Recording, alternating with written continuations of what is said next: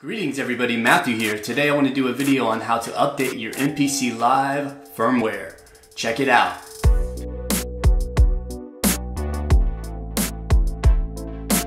First thing you want to do is go to Akai's website, go to the MPC Live page, go to downloads, and once you're on the download page, you will see MPC X/Live 2.0.7 firmware update. Select Mac or PC. In this case, I'm doing PC. Once it's downloaded, go ahead and extract the file and you're good to go there for right now. So the next thing you want to do is make sure that the USB cable is connected to your MPC as well as the power cable.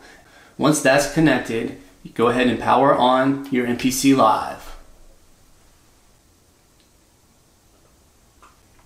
Once your MPC Live is done booting, go ahead and go to the menu page. Once in the menu page, go to the settings or preferences page. Once you're in the preferences page, you can see right here it says MPC firmware 2.0.5 on mine. So therefore I'm going to push the shift button. Once I push the shift button, a little icon here says update. So I'm going to go ahead and press the update button. Are you sure you want to restart your MPC in update mode? Okay, so I'm going to go ahead and push update mode. The MPC will restart in update mode at this time.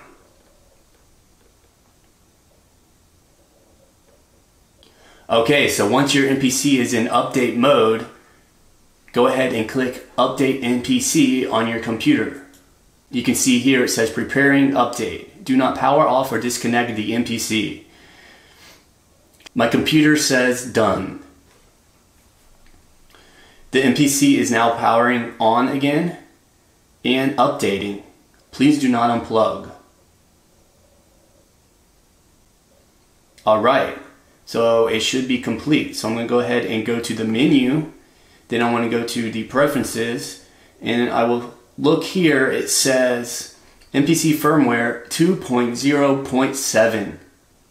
I'm going to click done on the computer and that should do it.